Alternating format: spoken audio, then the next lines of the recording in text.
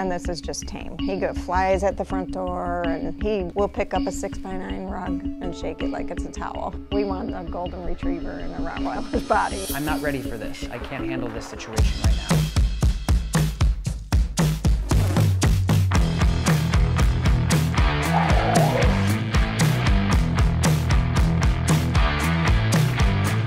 So with Duke, it's going to be, I think, normal stranger danger type stuff, right? As far as people coming up to him and him being a little bit reactive. How old is he right now?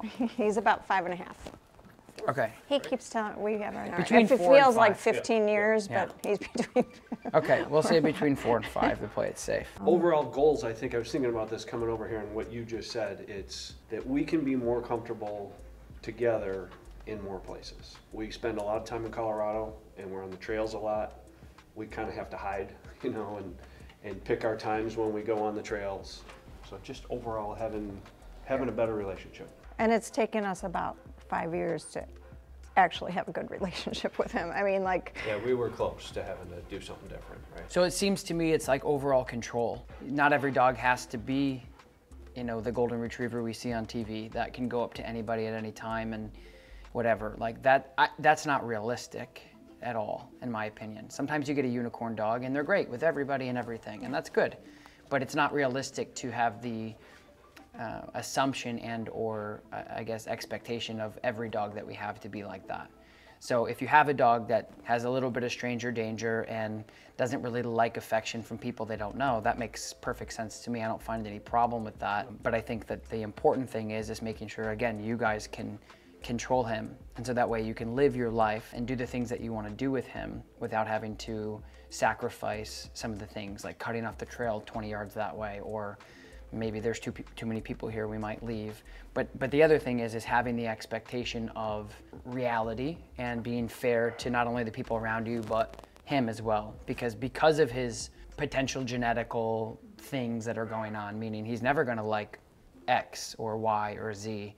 That just means that you guys have to, I don't want to say lower the bar, but you have to be realistic. And I think we're cool with that. I guess I'd ask, we can walk down a path, right, with him on a leash, and people are coming towards us, and maybe we have to move to the side, but we can walk past each other comfortably. Yes, but it depends also on the other dog. If we're walking and we pull off to the side, you know, from me to the wall away, and they come over and their dog goes bing, and then he has a problem with that, no, that's not reasonable, but it's not reasonable for any dog. So yes, within reason, it's all reasonable and fair, given the circumstances that the other dog and the other person is going to be fair. All right, you guys, so Duke, large Rottweiler, very powerful. Some of the things that they're working on is reactivity to strangers, having some stranger danger issues.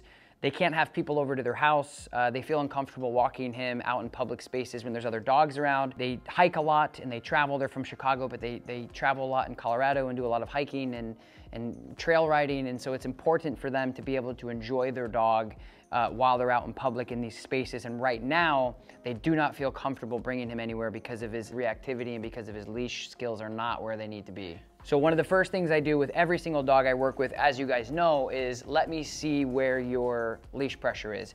If you come in with a behavioral case or you come in with a reactivity case on the leash, I need to see where you're at with your dog in the beginning. So as you saw when Duke came in, he's pulling all over the place. He's to the left, he's to the right. He's really not engaged too much. And maybe some of the equipment they're using isn't going to be really what they need to control this massive, powerful dog. So things that I'm noticing off the bat is engagement. So I want him to be more engaged with you. I want him to be paying attention to you a little bit more. It's okay that he's sniffing if he's on his break, and it's okay that he's not engaged on his break.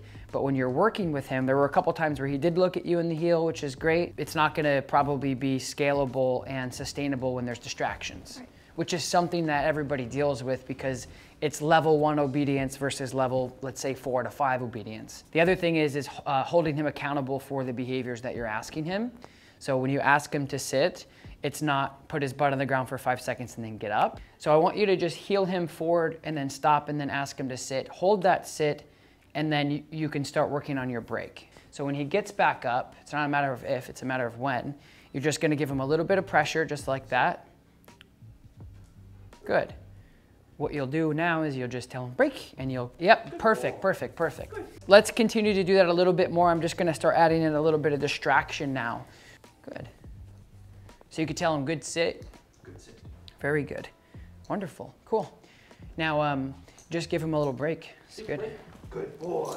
So this is like going to the mechanic and saying, I swear the car makes this noise all the time, yeah. and then it doesn't. Happens every time. So that's why we do this program the way that we do, is because later today, you're gonna have, you know, other dogs around. Yeah. And they may be bigger than him, they may be smaller than him, they may be reactive, they may be, you know, so it'll be realistic. So this is where I struggle, because Okay.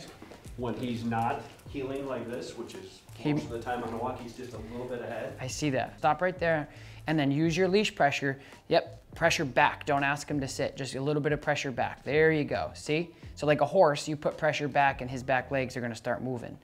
Now to reposition him a little bit more is you can take a little step forward, boom, now you're in position again, but keep in mind that as soon as he moves forward, you give him pressure. So I'm gonna move this dog around again, and I want you to practice just keeping him into that position, because he's so used to kind of flying all over the place. Pull back, not up on the leash. Right, yes. Because if you pull up, he's likely gonna wanna sit. Yeah, if you pull back, he's going to, usually dogs will just kind of slide into position. If he's in front of you, technically, I mean, he's first responder. He's like, I'll handle this. But if he's behind you, and that's what we're working on here, is you want to keep your body position as kind of a power stance of like, hey, I got this. So whatever the distraction is in front of us, you want the dog to be here. And this is how you want to handle it. But if he's here, and he's sniffing, and he's forging forward, you automatically take a back seat and say, yeah, dude, handle it. I don't know what to do.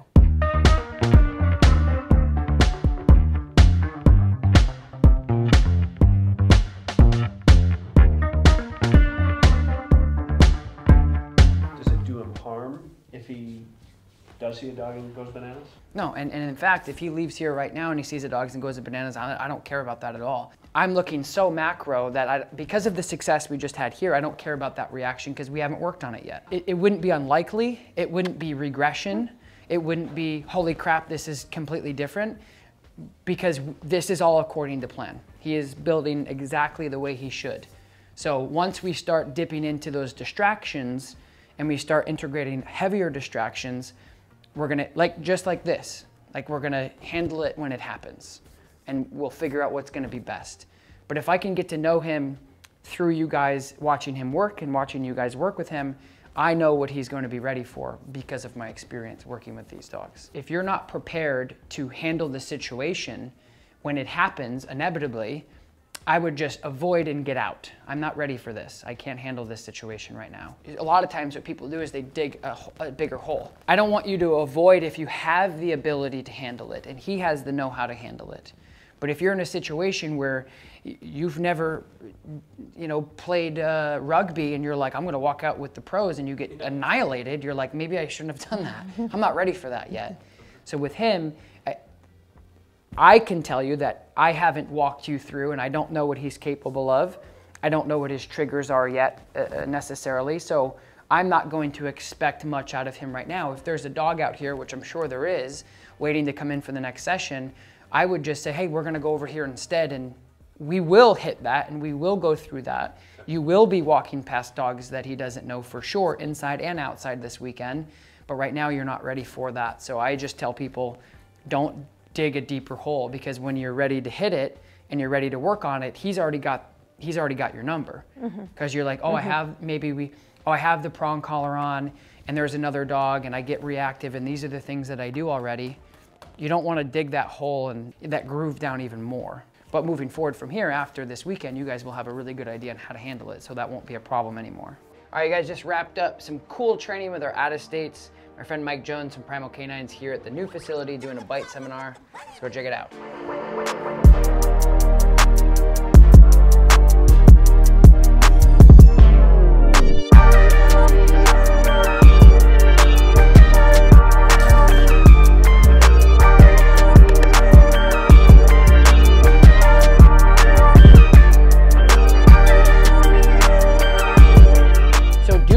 Some dogs become very, let's say, bratty when you try to put on equipment. Sometimes it's because they just frankly don't like being told what they can and can't do. Sometimes they're picky about what is put on them. Sometimes they have pre-existing like PTSD of like putting on equipment, who knows? But what you want to do when you're putting on equipment and a dog is a little iffy with it is you desensitize it over time. So take your time. Put a thing of treats in your hand and let the dog come up to whatever piece of equipment you're putting on, and over time kind of put it on as you go. So the biggest thing I would say is Duke really doesn't like equipment, but he's doing really good with them here. But if you guys are working with that at home, take your time and desensitize the equipment over time. Just a little bit at a time with less usage of it or no usage of it at all until the dog is really comfortable with it. Now, surprisingly enough, they came all the way from Chicago to New York to work with me with leash reactivity, and Duke really hasn't reacted at all. Now, this is actually, unfortunately, normal for some reactive dogs, because you got to remember, we're taking him completely out of his space. We're taking him out of his comfort zone. We're taking him out of his neighborhood, and we're putting him into an environment that he's never been in, and frankly, he probably just doesn't care about. So when we think about these things, what I try to do is why. Okay, he's reactive at home to a point where we're going to come all the way here to work on it. And so why is it different? Why is he not reactive? Those are the things that are running through my mind as I'm working with him and the owners. And one of the biggest things is it could be a resource guarding issue. It could be a protective thing. And like I said in the video, a lot of times when dogs are reactive in their neighborhood, you have to think that the dogs are mainly reactive or more reactive in their neighborhood and in the car and in the house because they claim it as theirs. So that could be one of the biggest contributing factors to why Duke is so reactive at home, is because maybe he has insecurity issues or protective issues. The reason why dogs historically and normally are more reactive in their own neighborhoods is because you got to think like when a dog goes out and they're peeing and marking and sniffing on everything, you guys are thinking like, oh, that's the Johnsons and that's the Smith's house, and that's... Dogs don't look at it like that. When they go out for a walk every day in the same neighborhood, that is their neighborhood. Dogs are a little bit different. So he's going to be more reactive in your neighborhood because it's also, he thinks it's his neighborhood. Sure. Especially if you're dealing with a very like pushy, confident dog, you know? So yeah, and same thing in the car. Even in the car, I suppose. Just exactly. As soon as we get out of the neighborhood, he's like, exactly. Whatever. So then you got to pinpoint it like, okay, what does that tell you? That tells you that it could be a possession thing, could be a resource guarding thing. Let that information tell you to say, if his behavior is not so consistent, that gives you a good opportunity to isolate the variables of why these triggers are happening. I'll grab my dog for a second and I'll show you like a very binary black and white break and work and play anyway. So I'll ask her to heel. And my expectation of healing is going to be her at my heels, no matter if I back up or I turn or I back up and turn, I want her to stay right here. Now, if I take the ball in my hand and I throw it, she's still to be here, no matter what I do, because I asked her to heel. She's not out of this position until I release her. Does that make sense? So she's in a gear, right? So this is what she has to do, although obviously it's clear what she really wants to do, which is go after that BALL, okay? Makes sense? So now if I wanted to do a different behavior, sit, good. Left, place, break. So you see how compartmentalized it is? There's no questions, there's no confusion. When they're doing break, a lot of you guys kind of have seen the break before, but when you're doing break, you're still trying to figure out what it's going to look like, and that's really what it looks like. So with her, like on her break, I'm gonna go over here, and this is her break. So I never really have to worry about what she's doing on her break because this is the type of dog she is. So how do you turn her off then? You don't. She doesn't have an off switch. Okay. Her off switch would be putting her back in there, and she'll lay down until it's her time to work again. Or she'll go, hey, you look fun, and she'll bring the ball to her, which she's on her break. What about at home though? I mean, what does she do at home then? She's always on? Yeah. Okay. She lays down and she'll relax when it's relaxed time, but for the most time, she's like, can we play? Can we play? Can we play? Can we play? Can we play? So, but again, like, house, I could go touch, coucher.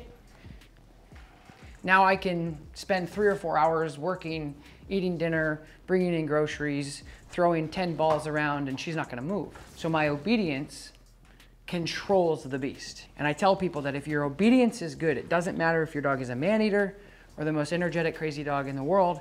If you can say, hey, go there and go there now, they're like, okay, good. It doesn't matter. So obedience plays a huge role because we can get all these dogs walking around, she's not gonna move. And even if we have 2 dogs there, 2 dogs here, and 2 dogs here, if I give her the B word, she's gonna hit the ball and she's gonna come to me, because that's the type of dog she is. So I just wanted to show you like some of that obedience demonstration, that if you have good obedience and you have good understanding of what means what, you can literally like remote control your dog to do the things that you want them to do, on leash or off. If you guys don't know about the No Bad Dog Members Club, it's a $19.99 subscription-based service. You guys are getting the full-length videos that you see here on YouTube. This is gonna be a 15, 20-minute video. The full-length video is an hour. You're getting the seminars. You're getting the No Bad Dog Army community. We are helping each other out. We're empowering each other. We're not punching down. We're not making fun of. We're not judging. It's a really special thing, and I'm so happy and grateful to be a part of it. Click the link below to join the official No Bad Dog Members Club. Okay, so all you'll do is bring him around and then ask him to sit, and I'll use the e-collar for the first time. We'll see what that looks like. He doesn't like the little antennas. Good, good. And then heel again. Heel. Good. So that I just used it there both times. Turn around again, and then a SIT. Pressure on, release. So as soon as his butt hits the ground, I release my finger. Now when this is on, it's going tap, tap, tap, tap, tap. So he just barely feels it. What that does is it's an association.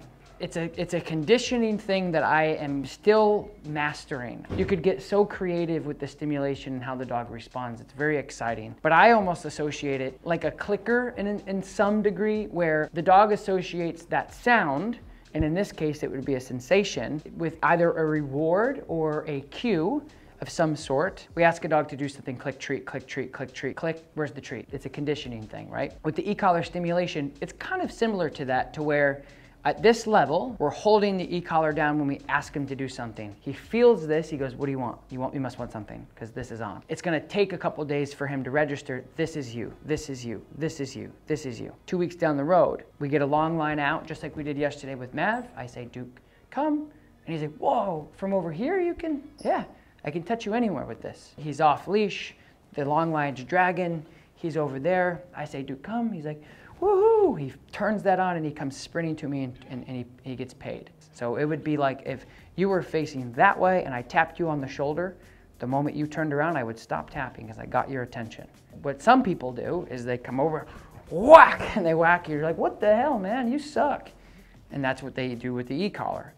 I'm not saying my way is right. I just am trying to use it in a very creative way. And I've kind of taken pieces from the Monk Sanuski, Michael Ellis, Forrest Mickey, Tyler Muto, a lot of my friends, and I'm watching what they're doing, and I'm constantly growing with it. And it's getting better. It's getting really cool.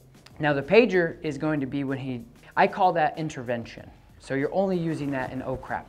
But like now, for example, right? When we get in the car and go drive around, if he starts going mental in the car, should we try it? Good question. It gets a little dicey because you're either doing it in intervention mode and you're not interested in using stimulation long term, or you're doing stimulation, making sure he understands it, and then you can use both intervention, correction. So there's a correction portion of the e-collar that's going to be either done, do you see what I'm saying? Yeah. So right now, if you guys are doing just stimulation and you're trying to, do you get it? Do you get it? Do you get it? No correction. But then if you go and you use it as a correction, he's like, wait a minute, that's different. I don't like using the stimulation as a correction on any dog. If a dog comes in losing it, the only time I'll ever correct it with an e-collar without context is in an intervention stage with the pager. If I use the stimulation as a correction and you're like, everything is modified and we're good, and now you're like, okay, now I want to use the stimulation as obedience, the dog might get conflicted with that. Okay, so we're on leash. He's got a knee collar on, he's got his prong collar on.